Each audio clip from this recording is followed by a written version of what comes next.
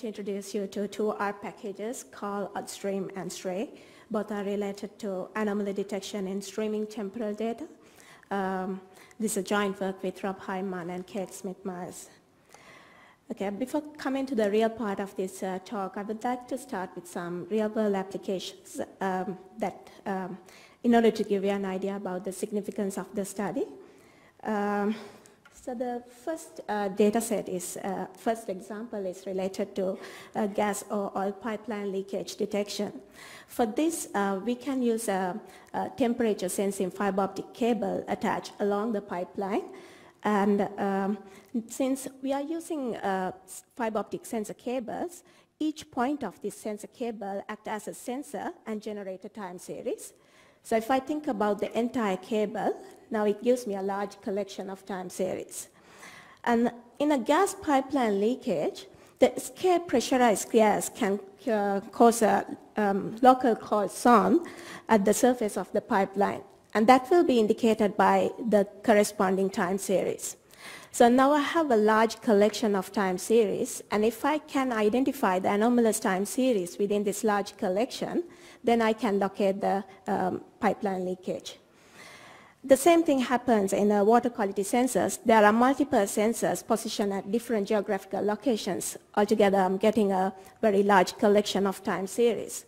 And if I can identify the anomalous time series within this large collection, then I can locate the water contaminated areas. So it's the same thing happen in railway tracking systems, network intrusion detection systems.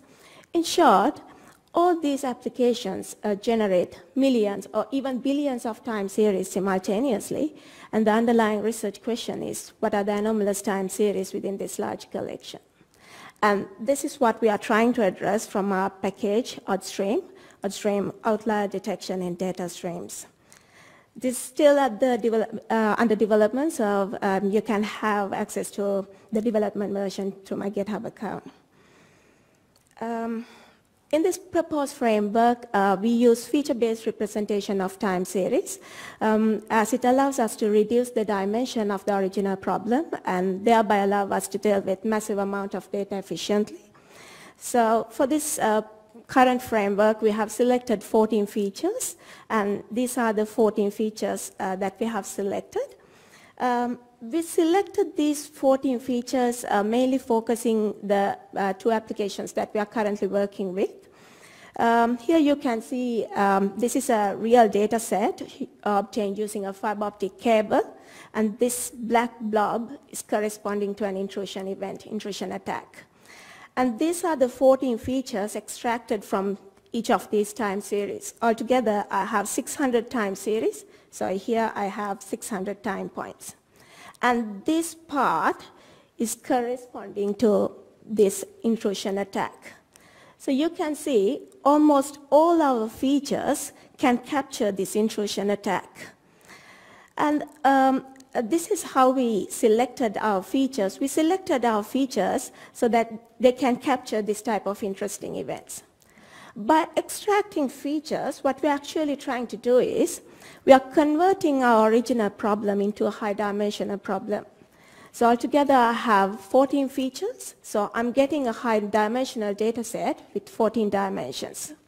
Now, each point of this high-dimensional space is corresponding to a single time series in my original collection. Altogether, I have 600 time series, so here I'm getting 600 times points. With that, now I'm coming to the main contribution of our proposed framework. Here we have done two main contributions. First, we propose a framework that provides early detection of anomalies within a large collection of streaming data. And also, we propose an algorithm that adapts to non-stationarity. In machine learning context, this is known as concept drift. I'll talk about it later. In this proposed algorithm, we have two main assumptions. First one is related to the definition of an anomaly. Here, in this case, we define an anomaly as an observation that is very unlikely given the recent distribution of a given system. Basically, we are defining an anomaly with respect to density. And the second assumption is we assume that a representative data set is available for the a representative data set of the system's typical behavior is available to build a model for the typical behavior. But here, I would like to make a special comment on this. Now here I'm saying that we need to have a representative data set for the typical behavior of the system. But it doesn't mean that we need to have representative samples, representative data sets from all possible typical behaviors, which is unrealistic. Because there can be a new typical behavior in the future. We cannot find a representative data set. So here, the basic idea is we need to have a warm-up data set to identify the initial values of the parameter. With that, I'm coming to the proposed algorithm. In this proposed algorithm, we have two main phases called offline phase and online phase. In the offline phase, we try to build a model for the system's typical behavior. Basically, we are trying to identify an anomalous threshold, and once we identify the anomalous threshold, then the online phase is activated and tests for newly arrived data. I'll walk you through this algorithm. Let me start from offline phase. Now, as I mentioned earlier, to start the offline phase, we need to have a representative sample for the typical behavior of the system. So this is my representative data sample for the typical behavior. And then using this function, we can extract 14 features. Then I'm getting a high-dimensional problem. Once we extract 14 features, then the dimension is further reduced by applying principal component analysis. Using the first two principal components, we define this 2D feature space. Now, originally, I have 600 time series. Here again, I'm getting 600 time points. Once I obtain this 2D feature space, then I estimate the probability density function of this 2D feature space. For this, I'm using kernel density estimation method. And then after that, we draw a large number of extremes from this estimated probability density function. Here, extremes are the most improbable values. Once we obtain those values, then we apply this psi transformation, where now this psi transformation maps the density values back into a space where we can fit a Gumbel distribution. And once we obtain that distribution, then we apply extreme value theory and identify an anomalous threshold. Once the anomalous threshold is calculated, then the online phase is activated and tests for newly arrived data. Here, at the very beginning, I told that our focus is on streaming data. So to deal with streaming data, we are using a moving window. We slide the window one step ahead every time we get a new data set. And in this panel, here this gray color area is corresponding to the latest typical behavior, and the red points are the anomalous points in my current window. And even from this graph, we can clearly see that there's something happened at this point, and even from the original graph, we can see the actual anomalous event happened at that point. So that's the basic idea of this proposed algorithm. With that, I'm coming to the second contribution, anomaly detection with non-stationarity. Here, the idea is sometimes the typical behavior of the system can change over time. In such a situation, our system should be able to adapt to this changing environment automatically. In machine learning context, this is known as concept drift. In machine learning, this non-stationarity or this concept drift can happen in many different ways, but in machine learning context literature, they mainly talk about 4 special cases of concept drifts called sudden, gradual, recurring, and incremental. But non-stationarity can happen as a mixture or as a combination of these cases as well. But to give you a basic idea of our proposed algorithm, I'm going to use a very simple example, the sudden concept drift. Excuse me. Okay, so this is my first window. Altogether, I have a large collection of time series, and from this window, I get the 2D feature space. And when I get the 2D feature space, this is what I'm getting. And then I think about another window and get the 2D feature space and project it into the same space. And now I think about, if I think about these two distributions, I cannot see a big difference between these two distributions. Now I move the window one step ahead and project the 2D feature space onto the same space. Now I can see that there's a clear difference between these two distributions.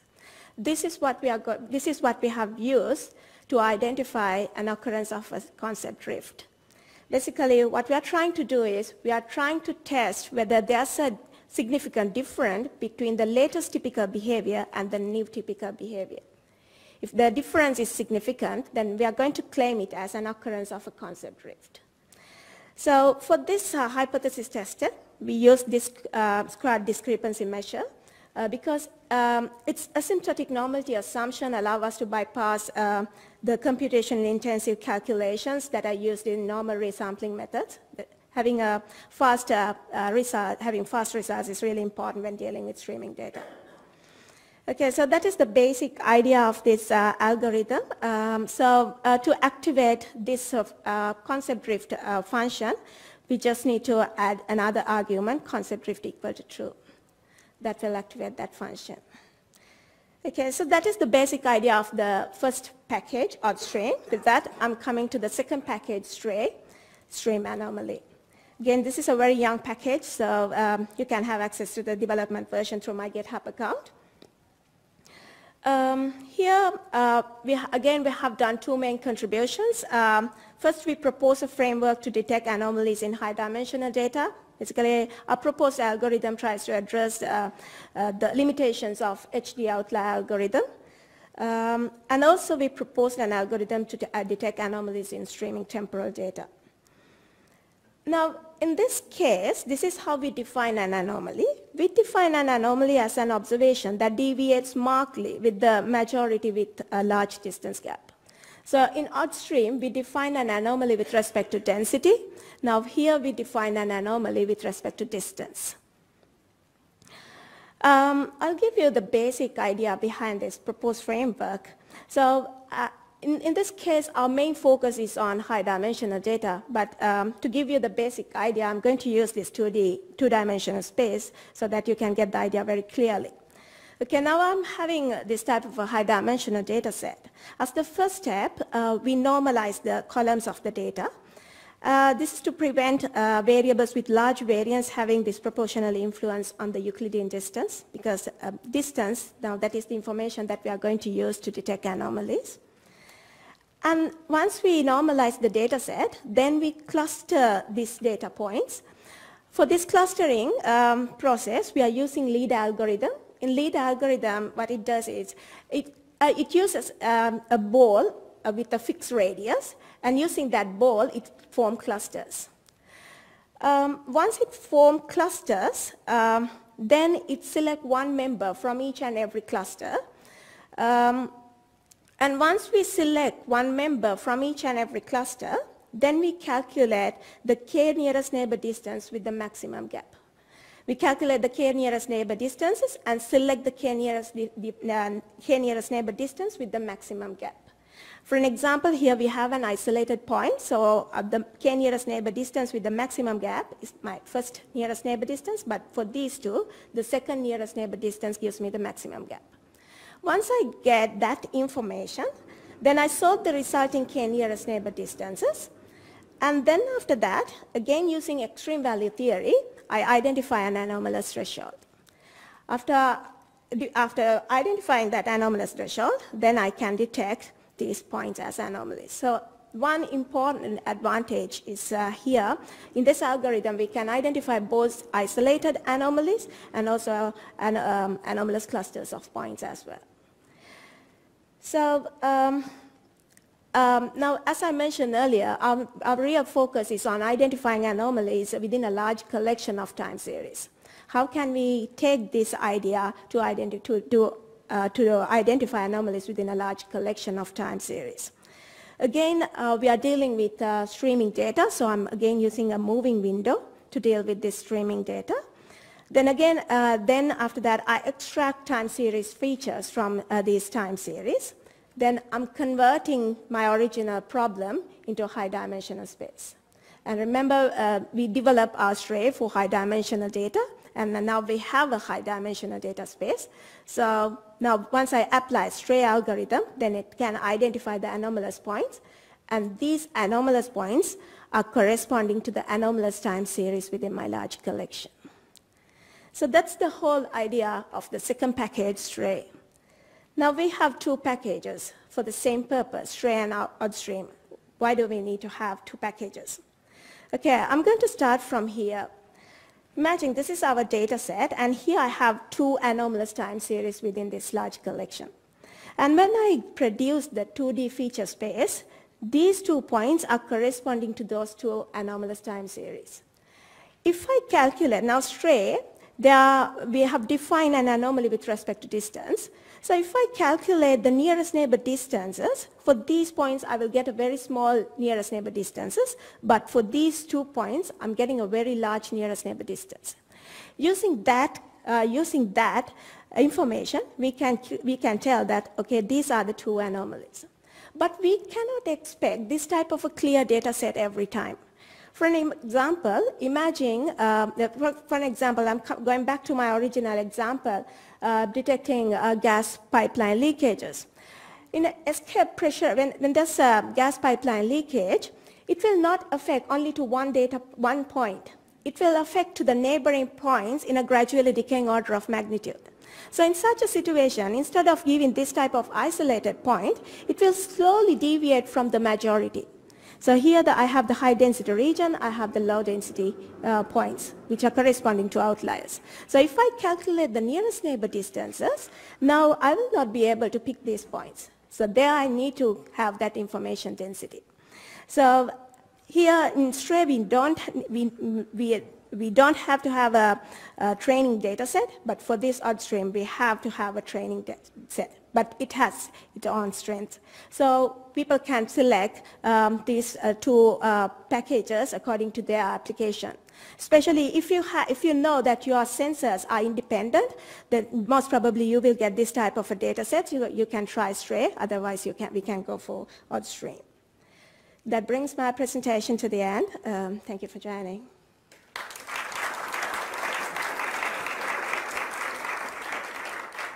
Any questions?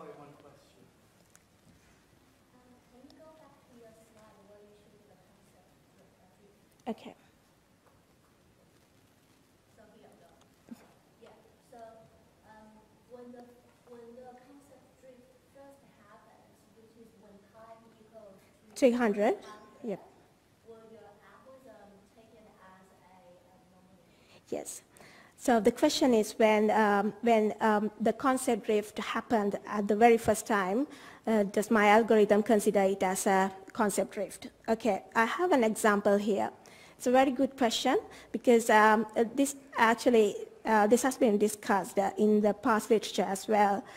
Now, this is where the concept drift happens. So at the very beginning, my algorithm detects it as an anomaly, but now it tells that the whole system, it gives anomalies for the whole system. For it to become a concept drift, it needs to have some time. If this behavior continues to happen for a certain period, then I can see that from here. If the behavior continues to happen, then my algorithm understands, okay, this is going to happen for a long period of time, so I need to update my model.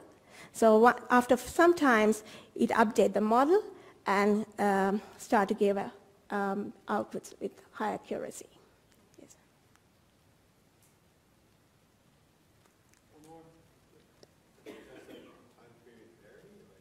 Sorry? Yes. So that is because of the second algorithm, identifying non-stationarity. If in the presence of a non-stationarity, the threshold is updated according to the first algorithm. Yes. Thank you very much.